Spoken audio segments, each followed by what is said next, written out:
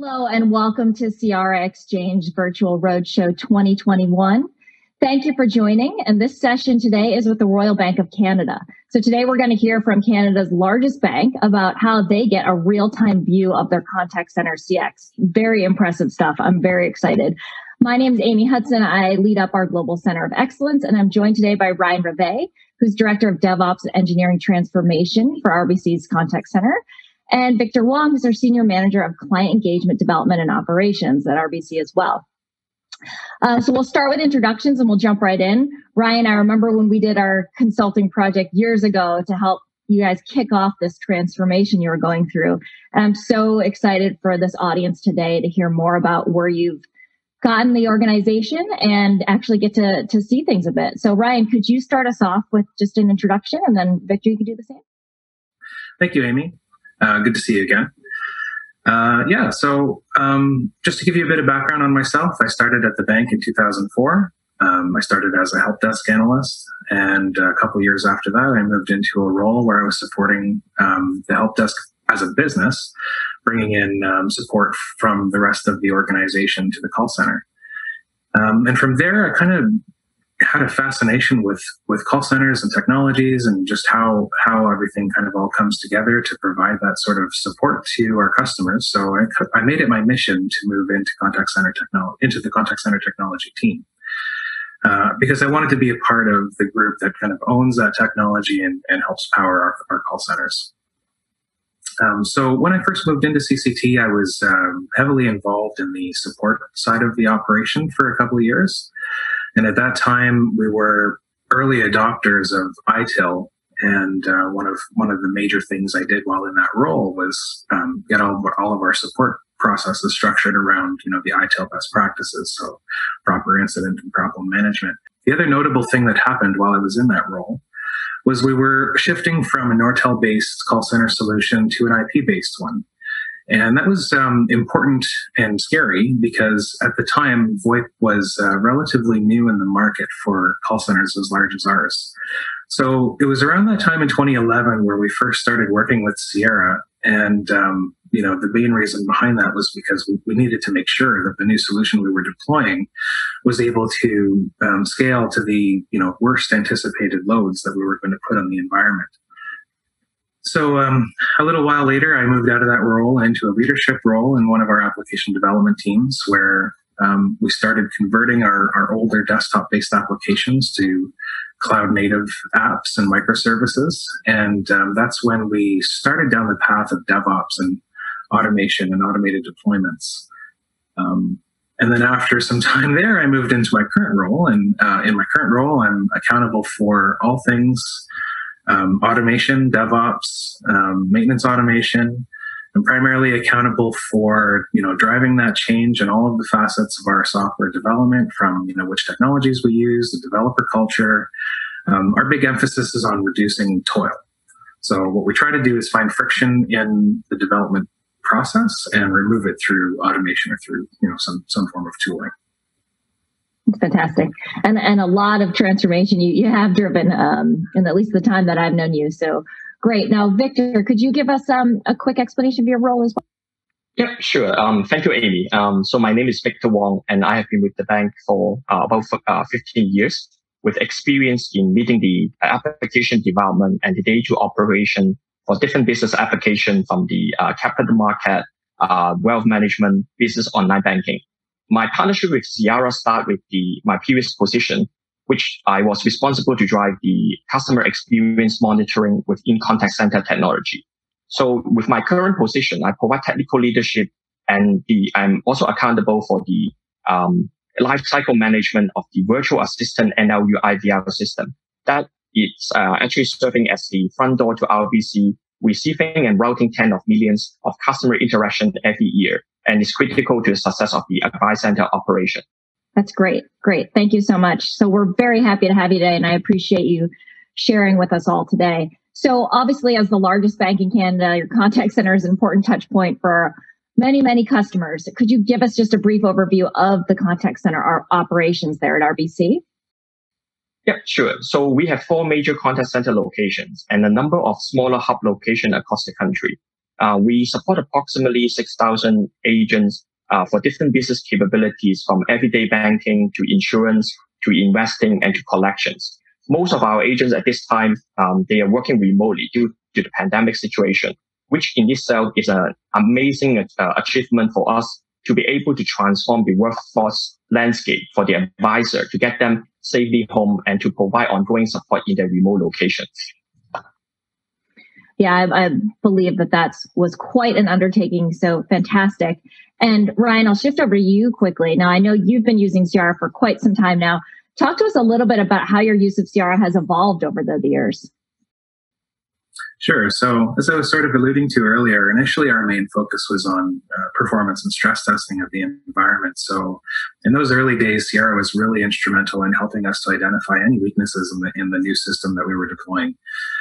So we would do frequent load testing of the production environment, and each one of those tests really found a new soft spot that we had to address. So it was great in that we were able to find those problems early on and really resolve them or harden the solution in such a way that it would prevent it from becoming a real client impacting issue in the future.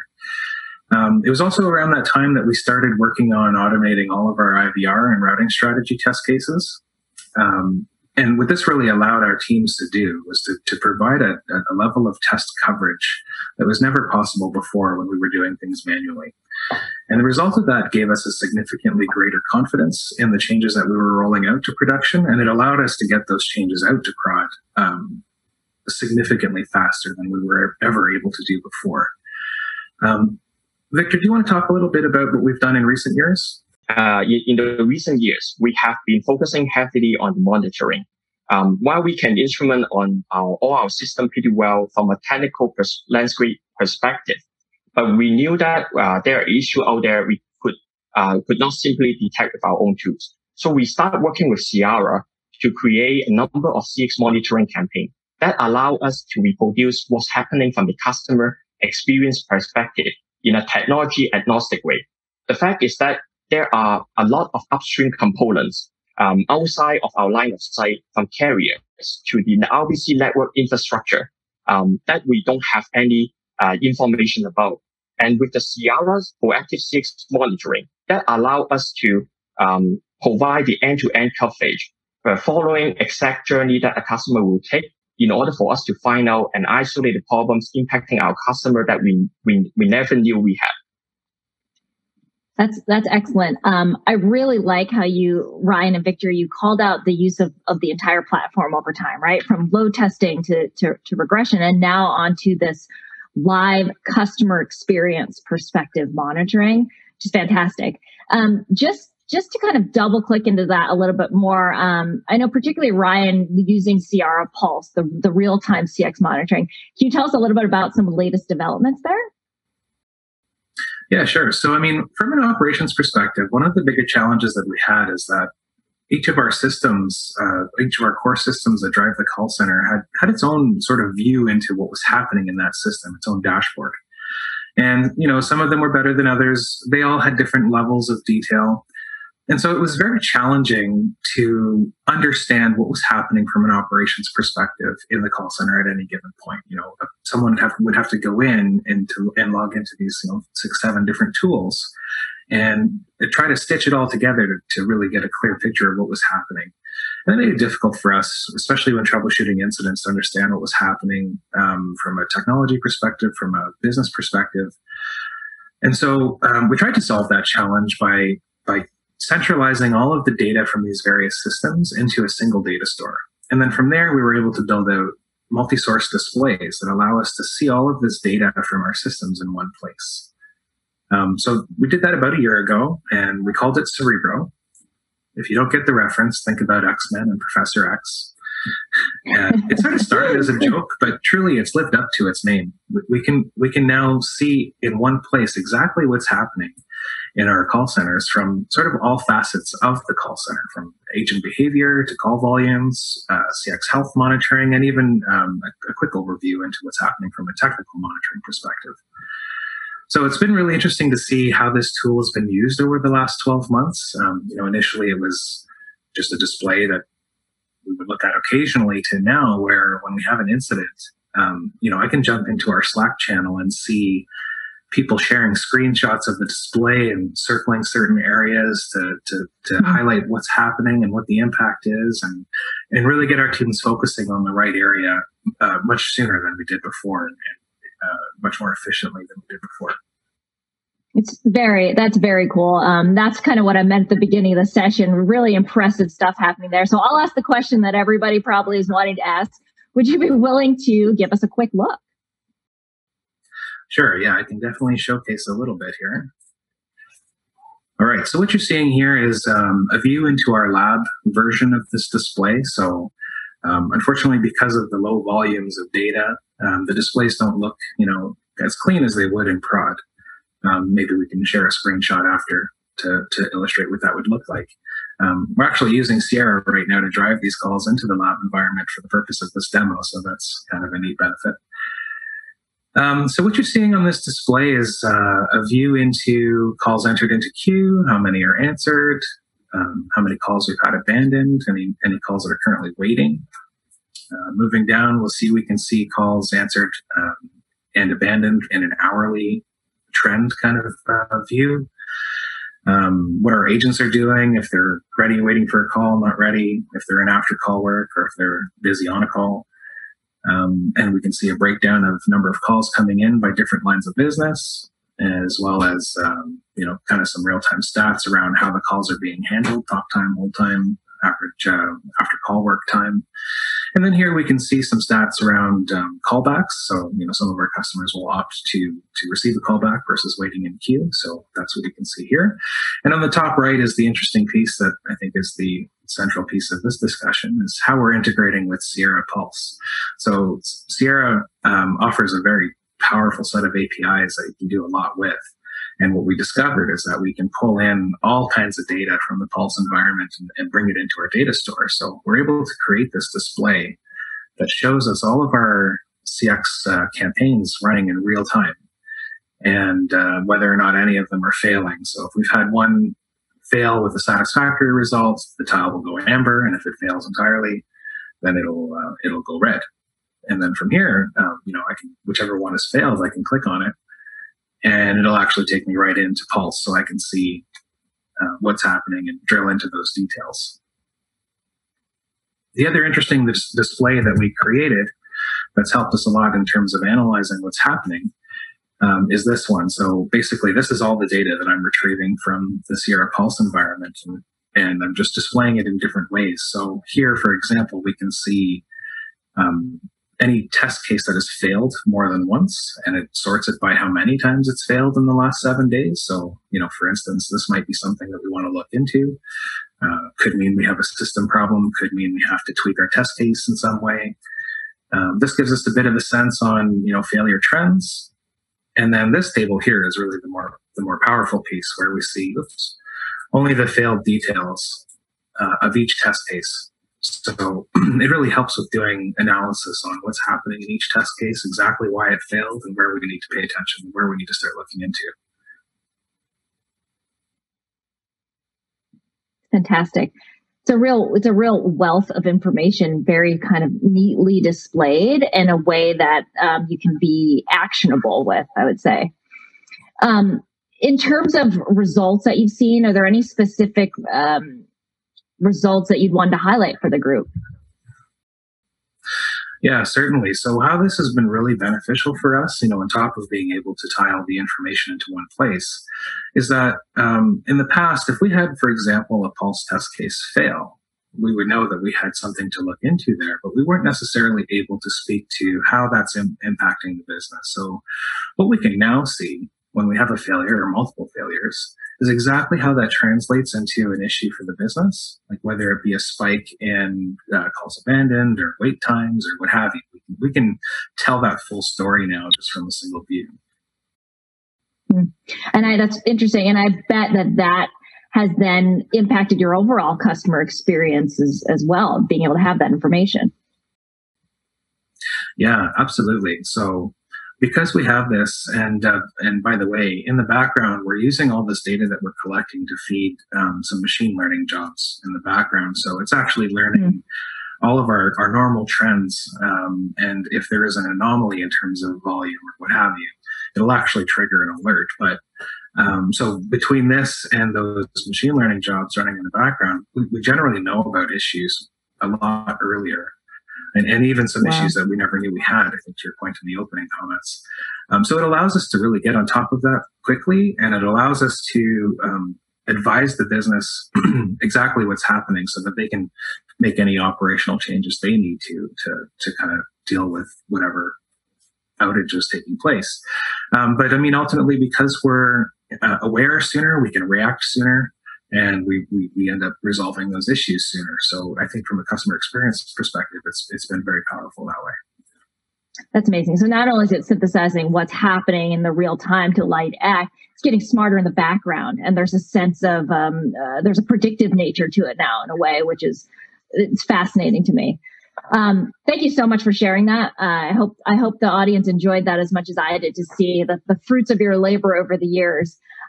Victor, I guess I'll turn it over to you just to talk through any lessons learned along the way or recommendations for folks who might be with us today who are just getting started with automating kind of their CX assurance.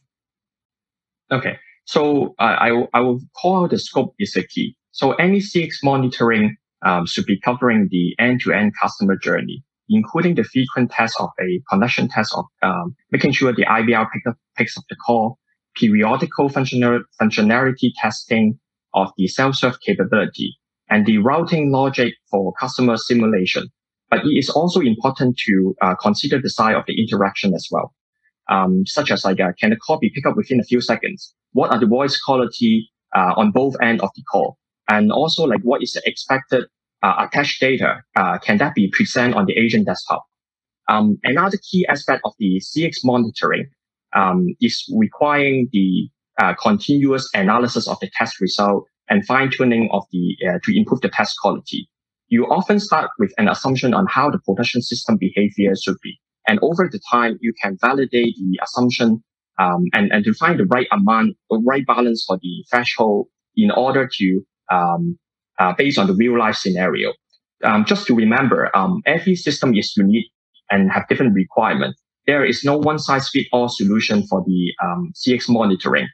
It is important to do this fine-tuning exercise in order to benefit from the CX monitoring and to avoid any alert fatigue that may be caused by the false positive. Another advice is to watch out for the port utilization and to spread your testing throughout the day or throughout the hours in order to avoid overrunning your port consumption and to maximize your benefit. Excellent. Okay, very, very helpful. Appreciate that. So now as we think about, you've accomplished so much to date, clearly very useful setup you have there. What about future plans? What's going to help you keep evolving your automation and stay ahead as you like to be at RBC? Yeah, that's a great question. So on the Pulse side of things, I've been working with Victor on this since he's got the most experience with Pulse. Where we really want to go is enhance the coverage that we do today. So we want to make sure that the agent side of the interaction is as expected.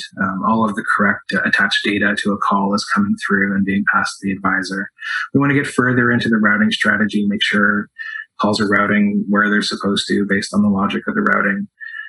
And we'll also likely look into figuring out how we can use a failed Pulse test case as an indicator of an issue that we already know how to resolve and can implement some self-healing behind it. So imagine Pulse finds an issue and it kicks off a job in the background that automatically resolves the problem all before anybody's even aware it took place.